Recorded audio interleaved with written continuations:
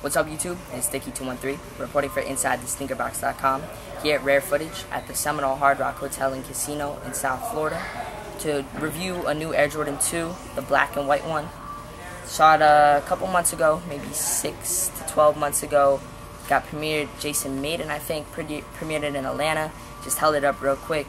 Pretty cool event they had there. They released the 23rd. Let's get into it.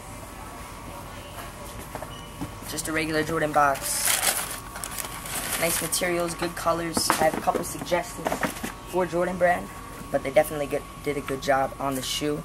Not an OG colorway, but it's definitely nice. So starting in the outsole, it's white and black.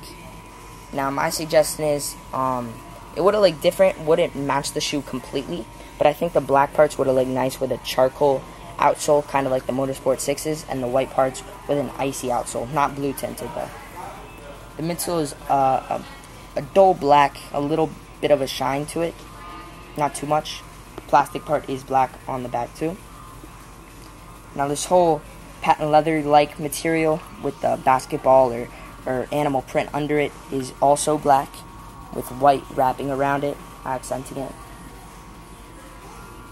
A white Jordan, not Nike or Air, Durabuck piece under.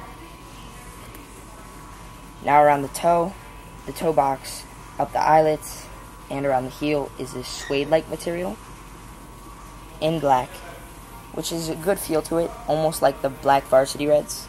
It's nice. Going up the tongue is more of a Durabuck.